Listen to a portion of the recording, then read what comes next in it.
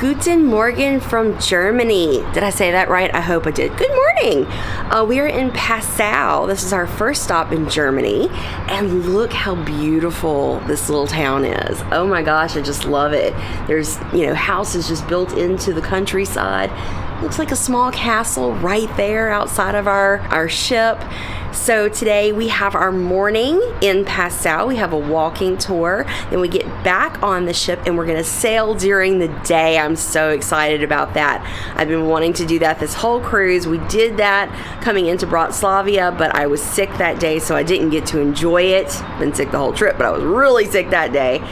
And so I didn't get to enjoy it. So we're gonna sail down the Danube to our last stop this evening of Vilshofen. Sorry again for these pronunciations, I'm terrible. And that will be our last stop of this cruise, where we have a Okoberfest event tonight. So let's get going, it's gonna be a fun day. Well, I have failed to show breakfast so far on the ship, so I'm gonna show you what breakfast looks like every morning.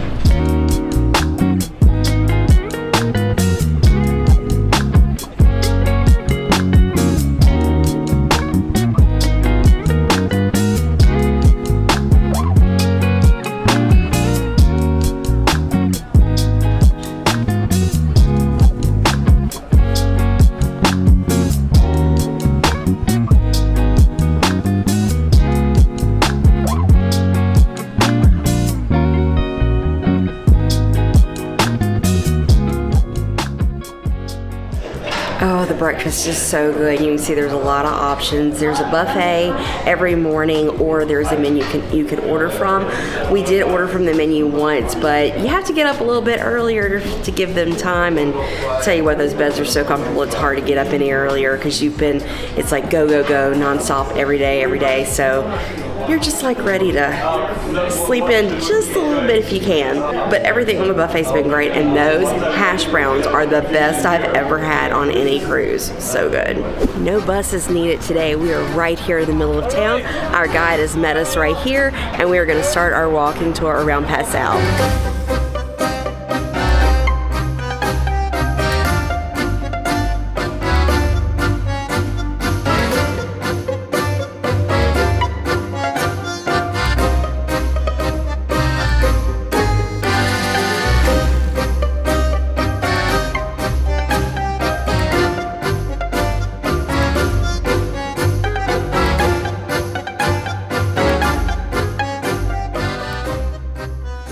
There's a market.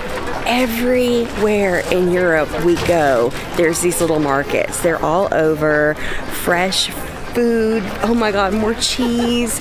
And it's right across from a very beautiful church. So our tour guide is getting us a little snack. I'm curious to see what this is gonna be. The European version of a food truck. It's like an actual van that they drive here, and then they pop up the side and they're selling this is a bakery. That's cheese. There's meat over there. This is super cool. So we've been to several markets. I've never seen one set up like this before. Oh yes, that's like our version of a hamburger. Just take one. If it's not enough, I'll get more. So this is Leberkäse. She said it translates to liver cheese, but there's no liver or no cheese in here. It's just a very fine. It tastes like smoked ham to me. It's really good. Yeah, it's salty like ham. That's good. Such a great market square outside of the cathedral, and now we're heading inside. And she said it's cold inside the cathedral, so that's going to be interesting because it's nice and warm out here.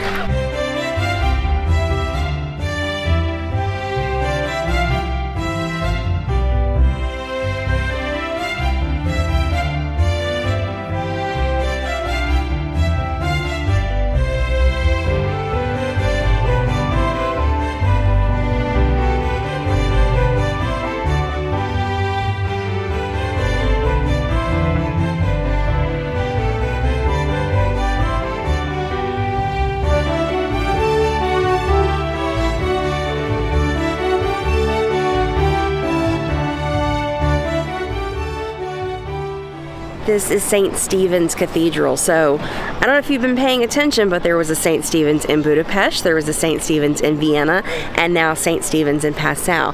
So our guide has told us this was the first St. Stephen's Cathedral This one was started around 1250 in a Gothic style, but prior to that there was a Romanesque church here as well.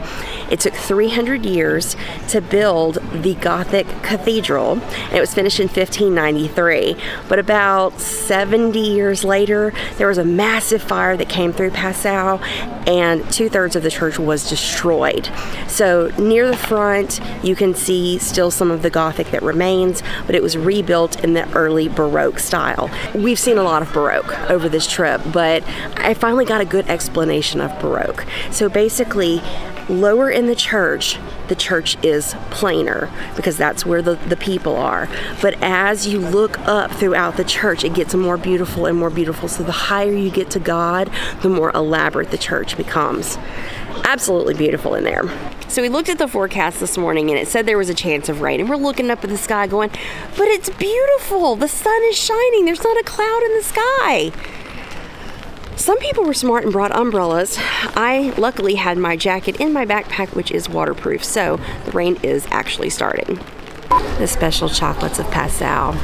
Blueberry pistachio. Did she say there's alcohol in it? That's delicious. There's layers in there. So you have the layer of the fruit, you have the layer of the nut, and then the chocolate. And then there's actually like even painted gold leaf on the top. It's a very good chocolate. We have taken shelter in an alleyway with an arch over it to enjoy our chocolates out of the rain. As you can see from the inside and the outside of the church, there is restoration going on. And one of the things they're restoring is the organ. This cathedral holds the 4th largest organ in the world, and it's being completely restored right now. And then the bishop's palace right behind us is directly next to the cathedral. So he didn't have far to go to work every day. Let me just say the cobblestones in this town are absolutely stunning. And they've got them laid out in different patterns. So from right here, I can see 3 different styles of cobblestones laid in different patterns, different types of stone, and everything's like that. There's no concrete, all old and beautiful walkways and roads. Passau is known as the city of 3 rivers, and this fountain, which is not on right now, has 3 sides that represent the 3 rivers. This is a typical Passau house built in the 16th century. You can see how the roof is arched in here, and also we heard a very interesting story about how people lived. There were fires, there were floods, there was a lot they had to deal with. So during the 1600s, 80% of the town was destroyed by a fire, and the houses were rebuilt. But many of the houses, the upstairs burned, but the lowers didn't because of the way the structure was. Flood is the other problem. So when the Danube, and we've got 3 rivers right here, flood the city, they actually seal off the front doors and fill the lower floor with tap water to keep the pressure from destroying the foundation and keeping the silted water out. And then they use the smaller window to get in and out of their houses over to the stairs and to the upper levels. Well, for the end of the tour, we've taken shelter in a building, which this is actually a glass museum, and the way she described it sounds absolutely beautiful. There's glass in here that starts from the 1650s to the 1950s, and the way the building is done is you take an elevator up and then you follow the history down. That's pretty cool. It's raining, and it's not going to stop raining, so I'm not sure how much more we're going to get to see. I think I'm going to hide this camera, put on my rain jacket, and just go for a walk because I'd like to go walk down to where the 3 rivers converge. There's still some beautiful things to see, so that's just part of travel, you know. Weather is real. You know, we've had an exceptional week with no rain up until this point, so, you know, if we have one afternoon of rain, it is what it is. So let's get wet and go for a walk. Rainy walk, here we go.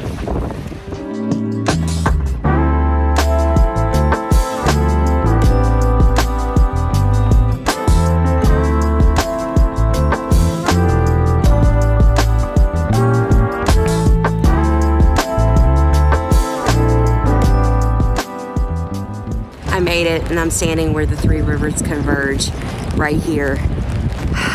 So this area comes to a definite point, and the 2 rivers are coming this way, and then it meets one at the other end.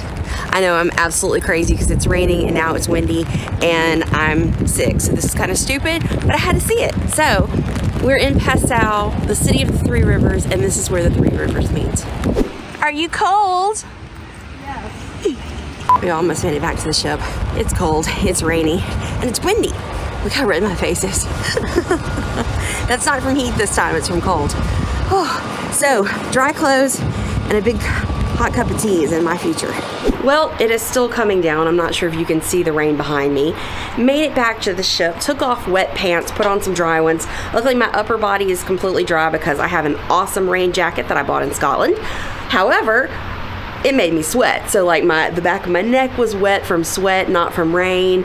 And so just like laid down for a minute and dried off, and now I'm gonna go get me some hot tea or some hot chocolate and warm up from the inside. But I could not remember the rivers back then because it was like, ah! So it's the Danube, the Inn, and the Ilz meet at the convergence. We are obviously sailing on the Danube right now, which is the largest river. We have a beautiful view right now of Passau.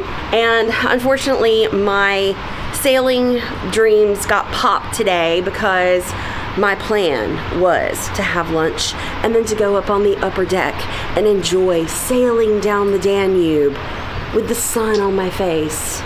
And now it's raining, and it's gonna rain for a while. So it is almost lunchtime.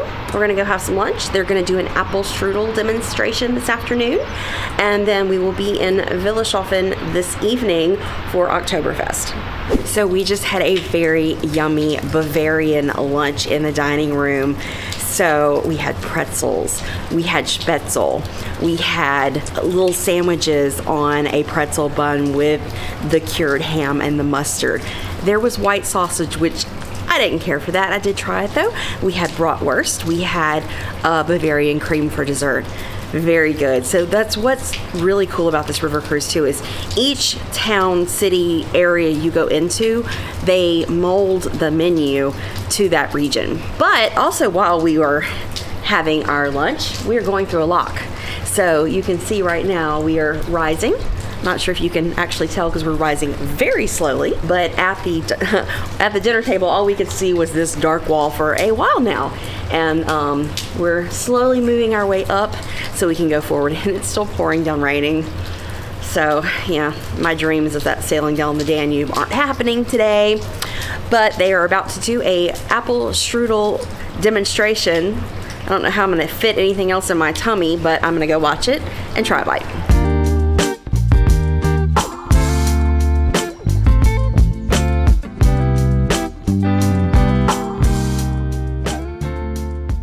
Okay, so now I think we all know how to make apple strudel. Unfortunately, they did not have any for us to taste, but I think he's going to bake the two that he made, and maybe we'll get a sample of it tonight at dinner. So now we've got some free time as we sail down the river. And it stopped raining. Yes! Finally getting to be up on the upper decks with no rain and watch us sailing down the river. It's windy, it's cold, but I don't care. I just wanted to come up here and get the views for a bit.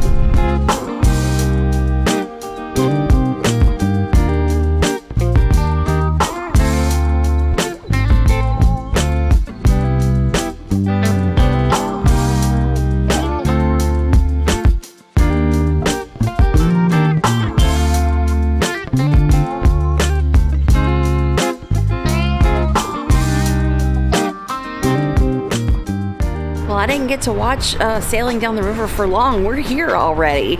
So I came up top and we are pulling into Vilshofen as we speak. There's the dock and we are pulling up alongside of it. We are in our final port of this river cruise and we are in Vilshofen. Did I say it right? Vilshofen. Yes, we're in Germany. We're here early, so we've got about 2 hours until our Okoberfest event. So we are free to go explore on our own.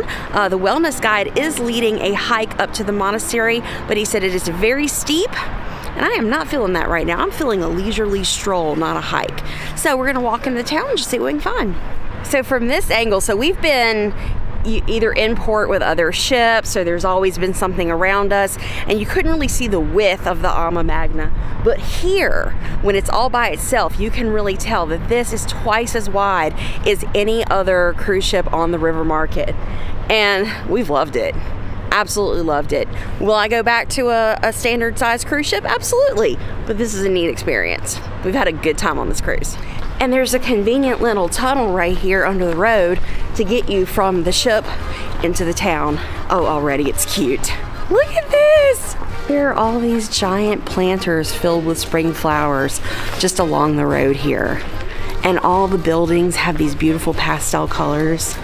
Super cute. It is sprinkling just a little bit, but not too bad to run us in yet. We have not seen anyone walking through this town other than the people from our ship. It's kind of weird. It's like a ghost town. A very cute, quaint little ghost town.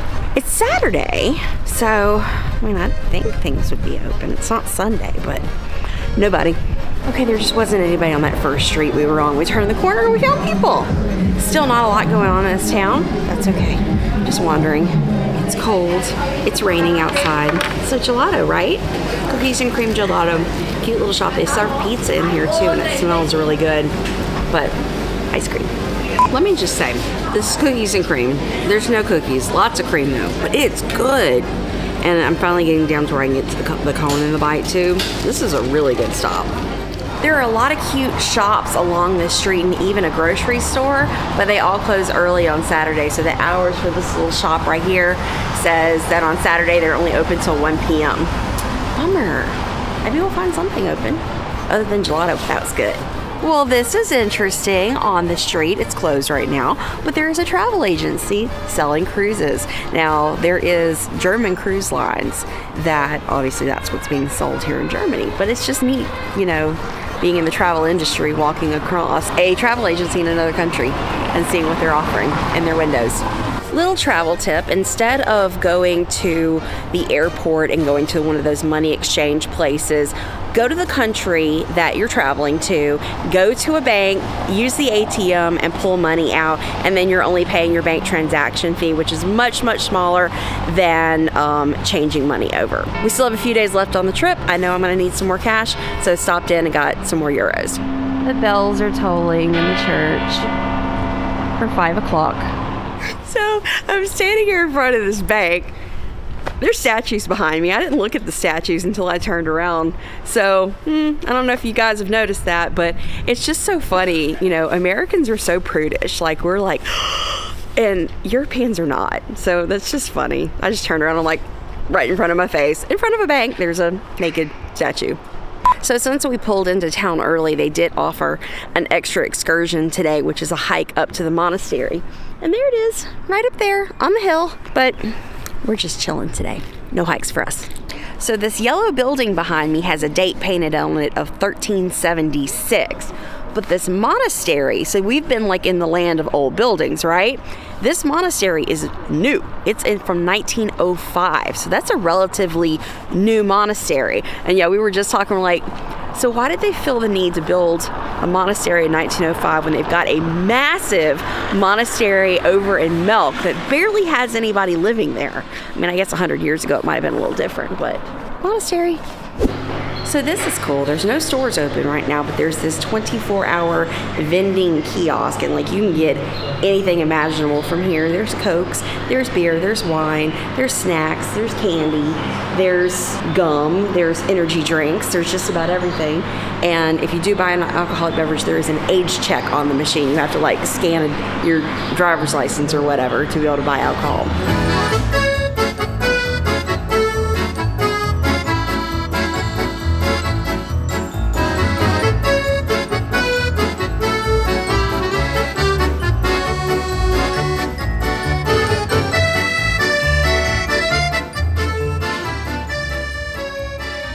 And now it is time for Okoberfest. It doesn't matter that it's spring and it's not actually time for Okoberfest.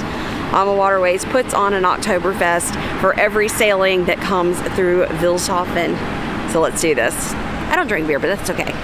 This is really cool. So we come in, they give you a beer, there's pretzels on the table, there's a live band of 5 local ladies playing. The beer queen is there to greet you.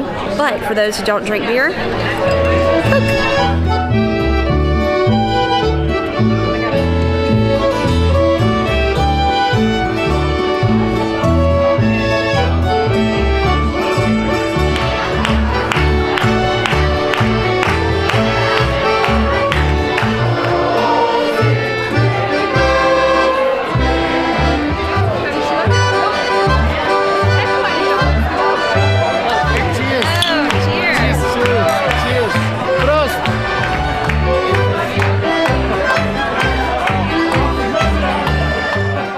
go. Oktoberfest was a lot of fun. Even if you're not a beer drinker, go.